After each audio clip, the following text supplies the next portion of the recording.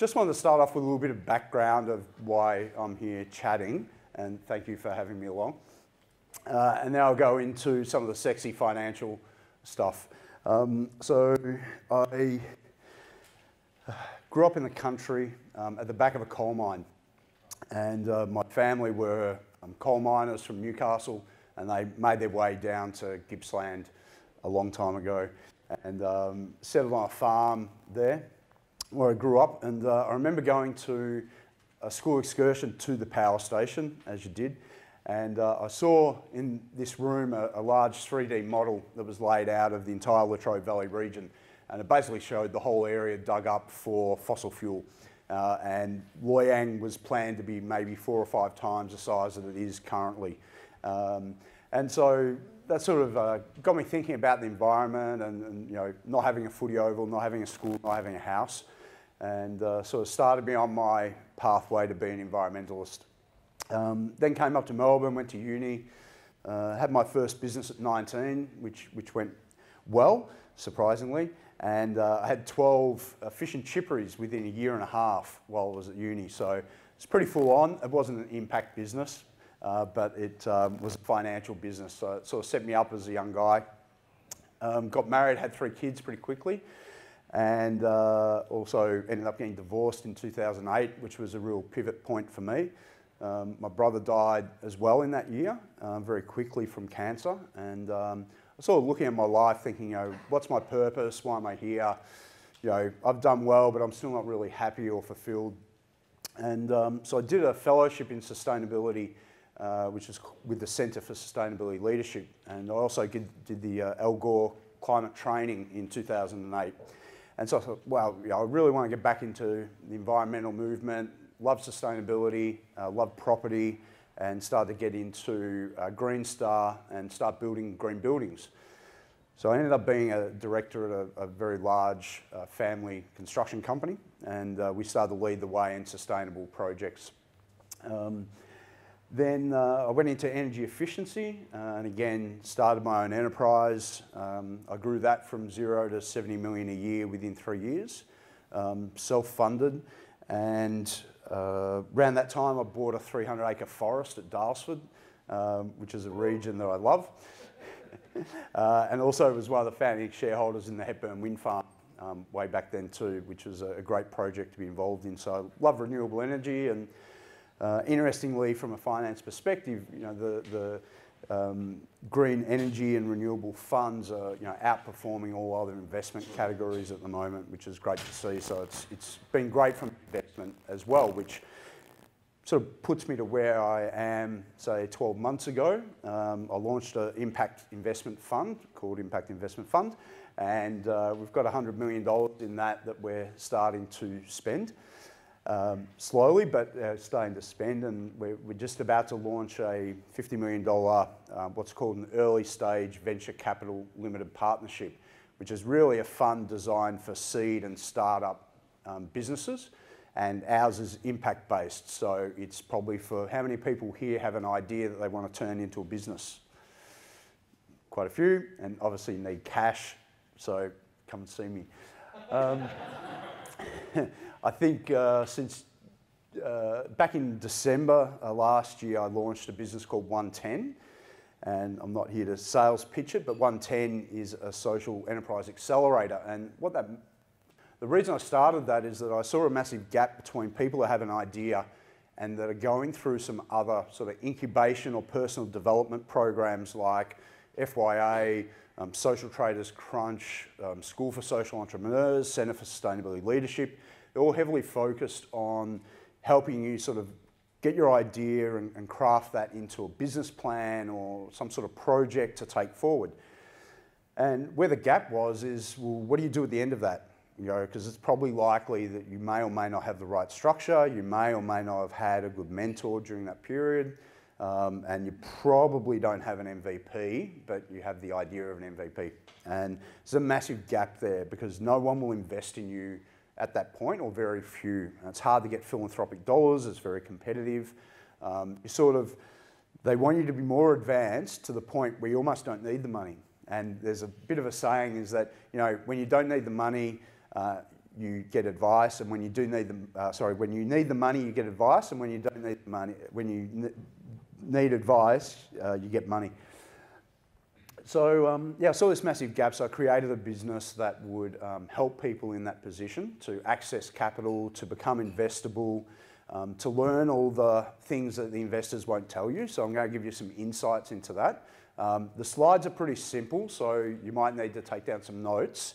There's also a Sprout podcast that I did around this topic and a bit more of my background. So if you've got, I think it's half an hour, have a listen to that. And for everyone that's here today that's registered, we're also going to produce an ebook and send that out to you in the next sort of couple of weeks, which will have a lot of information in that. You've all got postcards on your seat. And so something else we wanted to offer was 1 year free mentorship from me, whether you value that or not. But we've got a pitch it platform on the website. So you can log in there and you can pitch your idea. And we'll have a look through and assess those, and then we'll pick one that we think that we can add great value to and help through a year-long mentorship from myself. So it's pretty hands-on, pretty intensive. You, me, locked in a room for a couple of hours, yeah, it'll send you crazy. And so that brings us to what I'm currently doing now, which is heavily focused on 110. It's a social enterprise itself. I work full-time in that. I don't take a salary. It's purely voluntary. And so far since January, I think I've had about 1,000 meetings. I've seen about 300 pitches come through. We've invested in 6 social enterprise companies. We've donated around 40 grand cash. We've donated about another 50K in kind in good services. Our teams donated about 15 days pro bono to causes that they care about. They're totally open to donate their time to whoever they want. They get paid for it. And we've got some amazing partnerships and working with about 50 clients across not-for-profit, social enterprise and corporate. Just last week, we dished out 300K on behalf of Optus to the Future Makers, which was a program around tech for good. And we had 200 applications. We got down to 11 finalists. They all pitched for 3 minutes to myself, Daniel Flynn from Thank You, Jan Owen from FYA, and the chairman of Optus.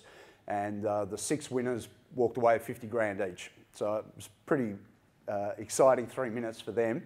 And the ones that missed out on the cash that still had some good ideas are getting some ongoing mentoring and support as well.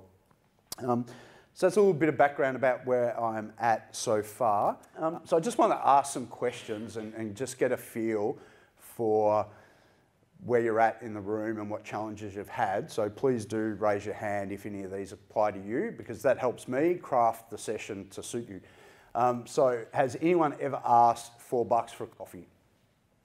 Probably from a work colleague or someone else because you've left your wallet in the office, at home.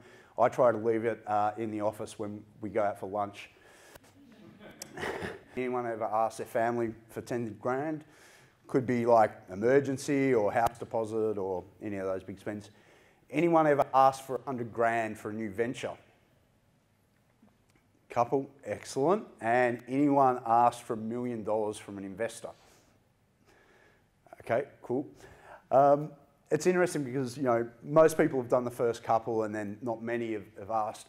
Raising money is really hard. It's incredibly hard. Whether you're experienced in it or not experienced in it, it's incredibly difficult to get an investor to sign on the dotted line, agree to back your company, and generally they're backing you as a person. The company's a vehicle, but they've got to have a high level of trust in you. And I'll run through some of my tips coming up, but yeah, it's really hard to get $1 million, particularly in Australia. Quite difficult. They need to be pretty sure that there's very low risk and that the upside is, from $1 million, the upside's got to be at 10 million. Yeah, and that's a big ask. So yeah, if you're not sure about easy or hard, hard. 100 grand, not so hard. Can be hard from a bank. but it can be a bit easier from investors. But again, there's a few things that you need to have in order and some questions that you need to be able to answer that the investors are going to ask in order to unlock that cash. Generally, you'll find that the investor that is putting in the 100 grand in an early stage is probably the investor that's going to be giving you $1 million in 12 months' time or 18 months' time. What makes a company investable? So a mate of mine is Ressi. He's based in the US in Silicon Valley. 1,600 companies, startups, space, found the institute, 150 chapters across the world and growing. And so he helps tech-based organisations. I'm well far from commercialising 1,600 companies, but I own 15 at the moment and I've commercialised 35, so I'm starting off. He, like many other investors, uses the tick and cross methodology. So when they're talking to you and they might invite you to their office or you've been chasing, and I saw one guy last night at the function I was at General Assembly. He goes, I've been trying to have a phone call with you for a month. I said, yeah, sorry, there's just a process and there's people in front of you. So, it takes that sort of time sometimes to get a phone call or a meeting and get in front of investors. So when I'm hearing people pitch verbally, you can come and pitch to me later, but anyone that's pitching to me, in my mind, I'm going through a tick or a cross in this area. So team, it's all about the people for me to start with and impact. So when you're pitching to me, I'm looking for who are you, what have you done, are you a risk, do I think you can execute on the delivery of this idea that you've got to change the world? Who else is around you? What other team members have you got? Solo founders, it's pretty hard to invest in them. You've got to have a team around them unless they're an outstanding individual. And having said that, we just invested in a solo founder about 2 months ago because he is an outstanding individual. So who's the team around you? Do you have an advisory board? Have you got some big names on there? Like I've started an energy company and Elon Musk is my chairman of the board. Okay, bang, big tick. He's demonstrated experience. He's an amazing guy. If you've been able to attract someone of quality to a board, that means that they believe in you, they believe in the idea, and that's a lot about credibility in being able to put a tick in that box. If you say, hey, it's just me, I've never had a business before, I've got an idea and yeah, I want to change the world, but I don't know what I'm doing. Okay, that's a bit of a worry. Traction. So what sort of traction have you had so far? So do you have sales? Have you got any revenue coming through? Do you have partnerships? Do you have potential clients that have signed MOUs or agreements? Having some good traction is really important for us because we want to see that you can get to the execution pathway pretty quickly. And the quicker you can get sales, the less reliant you are on my capital to cover overhead or cash burn. And so cash burn is the amount of money you're spending in addition to what's coming in and your overhead that you have to pay for. The model, so in essence, what is that financial model? What is the business model around what you're doing? If it's a software platform, is it a SaaS model? Like one of the platforms out there for board governance is, $995 establishment fee. What's that for? That's just a profit grab. And $79 a month for 3 users and an additional $15 a month per user, right? So in my head, I'm trying to calculate, right, how many times does he need to be able to sell that to start making some serious money, right? He needs a lot of users using that. It's aimed at boards, which is interesting because normally a board will have 7 to 9 people in it. So then is every one of those people a user because they need access to the board documents in a meeting. So can that business get some volume? Probably. It's having moderate impact. It's positive impact on the board members, but not more widely than really. So yeah, we're looking heavily at the model. What sort of model is it? Is it scalable? Is there growth in there? The market, and the market can be broken down in a few different sectors. So it's about a target or addressable market and also an achievable market. So you might say, hey, my idea is going to help everyone that's on Facebook. You go, yeah, right. Okay, so everyone on Facebook is unlikely. Let's just drill that back down to what's achievable in getting your product in the hands of users. There's been a few apps in Australia that have achieved 1 million users, and that's a pretty high benchmark to get 1 million users. It's not easy. If you think you're going to do an app, put it on the App Store and generate 1 million users, yeah, it's going to take a lot of money and a lot of time to get there. And with an app, you need 1 million users to monetize that, because you're not going to be making any money in anything less than that. You'll really be struggling. Last one that we're looking for, I suppose that's where impact investors and social entrepreneurs like myself vary to your traditional tech investor, is that we're really serious about what impact are you making. And it's got to be deep impact as well. It can't just be that, hey, I'm helping that person. It's got to be that you're helping a community, you're helping solve a societal problem, you're helping the environment. It has to be broad and deep. I've had this person come and present to me and say, hey, I've got this idea. It's about providing, experiences and luxury experiences, and we're going to provide that to a charity for free. And I'm like, not really impact. It's not deep. It's not changing people's lives.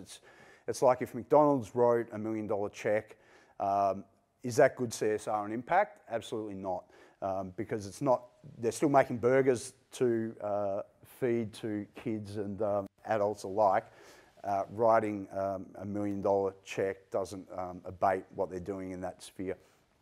So yeah, we're pretty hardcore about impact. Just to drill down a little bit on the team, and I'll probably just use 110 as a good example, because it's close to me, and what better example than what I'm doing myself? It's not to be up here preaching and saying, oh, well, I haven't actually done it, but pulled together a really good team. We just appointed an under 30 CEO, Veronica Munro. Interestingly, I've been mentoring her for 12 months prior, and then I gave her 10% of the company 6 months ago, and she just fulfilled a senior role in the business, but the whole time I was grooming her into the CEO role. And when I presented to her and said, hey, I'd love you to be CEO, she's like, oh no, I'm not ready, I can't do it. I'm not experienced, I've never had that role before. I said, but the way that you learn is you get the opportunity, grab it, go in there, work through it. I'm a bit of a standing board or a backup. And she's been amazing. She's really taken it on. She's very capable, intelligent, high performer. Everyone in the 110 team's a high performer, so at least an 8 out of 10 in our mind. It helps build and grow the team, and then that attracts other people to the organisation. It's probably no accident that about 7 out of 10 staff in the business are female. Couple of blokes thrown in there, but we, in our approach to building a team, is that we de-identify all CVs. So we have no names, we have no genders on the CV, and we ask people applying to remove all references. So not she and he, it's all I, and speaking in the third person. So we don't know who that person is other than the experience that they've had. And so that's a great way for us to make sure that we're getting gender diversity into the organisation, and that the best person for that position is selected. So building a strong team is also about the different skill sets that they bring, and investors are looking for a team that has strengths. If you've got a platform, then obviously you need some technical skills in-house. You need some leadership in there, forward-thinking strategy, different personalities. We're looking at the team as a whole. You can't just have all A-type alpha dogs running the company. That won't work well.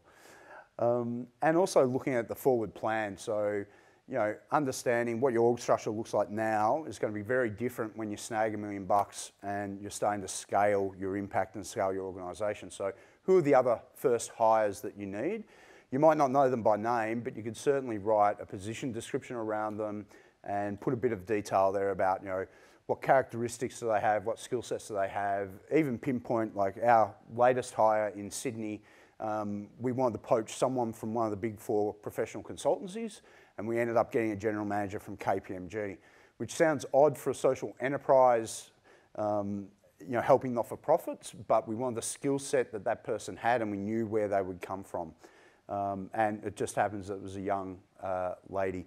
So yeah, investors are looking for a solid team. In addition to your first employees and your current team, we're also looking at advisory board. So in that, we're looking for some experienced leaders that are familiar with the sector or familiar with the business that you're developing, that they're on board in a formal sense. So that doesn't mean, yeah, I know a person that knows a person and we've whacked them up on the website. It's got to be someone that you've gotten the formal engagement with to say, hey, listen, we'd like you to be on the advisory. We'd like you to come to meetings every month or every quarter, and we'd like to be able to get some input from you for free when we need it or ask for it or bounce things off you. So that's what an advisory board looks like. You should have around 5 to 7 skilled people on there that, again, bring different skill sets. A lot of the time, some early investors will come from the advisory board group if you've selected them well, and have that in your mind that, hey, if I'm going to put that person on an advisory, could they invest? Do they have some cash or do they have some leverage?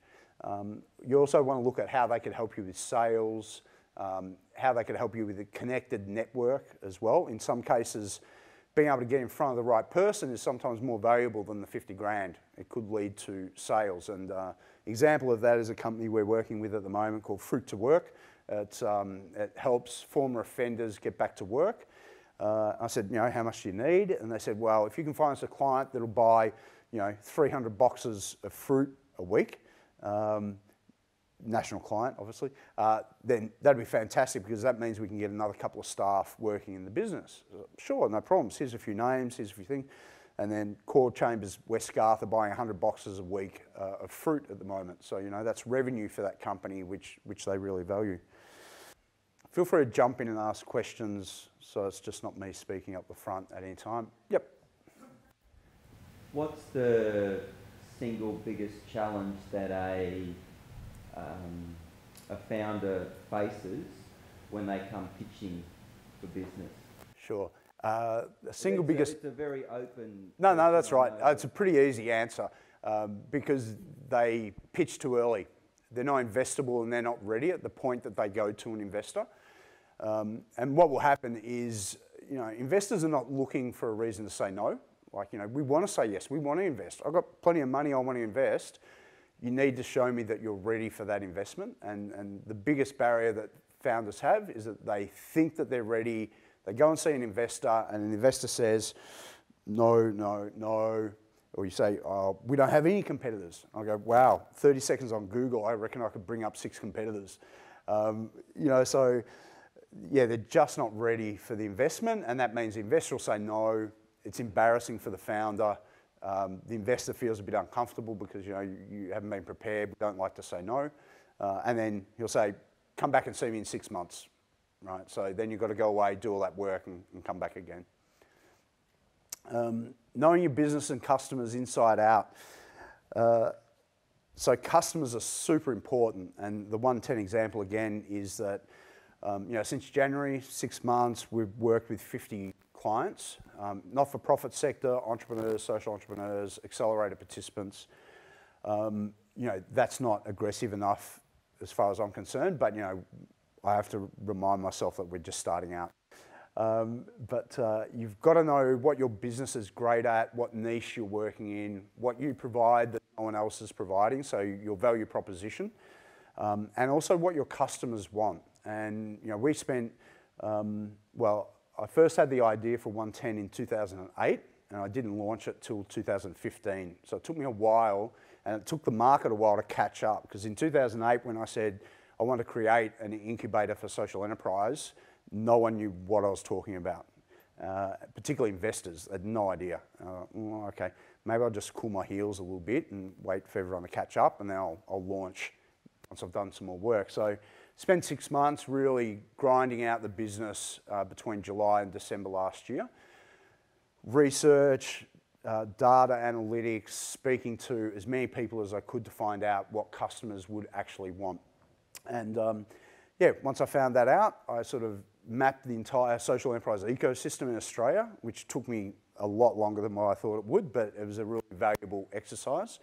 And I saw this gate gaping hole. I went, right, okay, bang. I'll just form my business around addressing all the issues with that gaping hole. And then went and tested it with customers and said, you know, if I could provide this service to you, would you like it? What about this one? What about that one? And that got us to the point where we launched in December last year. Know the value that you offer. Again, in your business, investors are looking for what's a value in what you're offering to customers. Is it financial value? Is it impact? Is it helping people with a mental health issue? You know, what is that value proposition? And it's got to be really strong. They've got to believe in that people will want to pay for whatever it is you're wanting to sell. It has to be super strong. Building relationships, again, you know, like with anything, relationships are so important. Investor relationships can be quite challenging. On average, you need to have 20 hours of touch points per investor for them to invest in you. You know, if you think of that's 20 coffees, you have to try and complete that within 6 to 8 weeks because, you know, they'll get interested, they'll get hot, they'll like the idea, you're starting to build up this banter and relationship. They'll be asking you for all sorts of information to help with due diligence. You need to be able to provide that to them in a quick and efficient manner, which means you have to have that ready and know the questions that they're going to ask before you go to see them. Because if you're ill-prepared, like we sort of spoke about before, the big barrier to not getting investment is not being ready to take that investment on. You need to know your business better than an investor. And that means do your research, do your homework, jump on Google, you know, who else is doing a charity giving platform, out pops the list. You know, why are you better or different to all of those other players? And don't just look locally, you have to look globally. Businesses that we invest in have to be high growth, high impact. In order to do that, and a great way to deliver massive impact is being able to scale globally. We work with clients in India, Vanuatu, Kenya, Joburg, Singapore, UK. Our one in India just won a 10-year contract with the Indian government to deliver training for unskilled workers to lift up their skills so that they can help their economic outlook as well. Show your passion. So I'm a pretty passionate person, pretty hard to hide that. Investors love to see passion. If you're not up and about and passionate about your own business, it's going to be pretty hard to convince them to be passionate about it as well.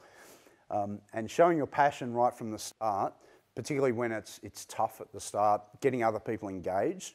Your advisory board will join you because you're demonstrating passion about whatever impact you want to make. They'll love that. They'll love to get on board and back you if you can demonstrate that passion and do it in a really authentic, natural, you know, what you see is what you get type of way. Investors will pick through pretty quickly if you're just there asking for cash because you need to pay yourself $100K a year wage. When you present financials to investors, yeah, try to refrain from paying yourself an exorbitant wage. They don't like to see that. They want to see you, unless you've already, you know, contributed a year or 2 years of unpaid blood, sweat and tears into getting that idea to a point. They won't want to see you raise $500,000 and then take $100K a year salary. Yeah, sure. Look, salaries are okay. When you're structuring up a social enterprise from scratch, probably with a group of people, and you're looking to take on investment, the first thing I'd suggest is preparing what's called a vesting schedule. And so the founding team, based on their time and skill that they're contributing, should be allocated some shareholding within that entity. Just because there's 4 of you doesn't mean it's 25% each. If Joe Bloggs is working 3-4 days a week and the other guy or girl is working 1 day a week part-time, then it's got to be equitable amongst that group. Split your shares up like that. At the end of 12 months, if you fulfill that commitment, then those shares transfer to you. For that time being, they're held in the company. That stops any arguments that the founding group may have. When you're looking at bringing in investment, if you do need to take on salaries to support yourself or you're transitioning, maybe it's one person within that group that says, hey, I'm going to step away from my corporate job and I'm going to work in this full time and I need to get a salary from that. So it's totally fine to do that. But if you're raising $500,000 and you've got 4 founders in there all wanting to pull out $100K salary, where's the rest of the money for building the business, you know, and investing in the business itself. So it's got to be balanced, you know. And yeah, I know it's hard. If it was easy, everyone would be a successful entrepreneur with multiple businesses, but it is quite hard, and you've got to commit that time. But when you go to an investor and you say, hey, you know what, I've been working 12 months in this thing with not drawing any money out, they give you some respect for that and some acknowledgement to say, right, okay, that's commitment, that's good. This demonstrates the character of the person. It's more likely that they'll invest in someone like that than someone that's just stepping up for cash.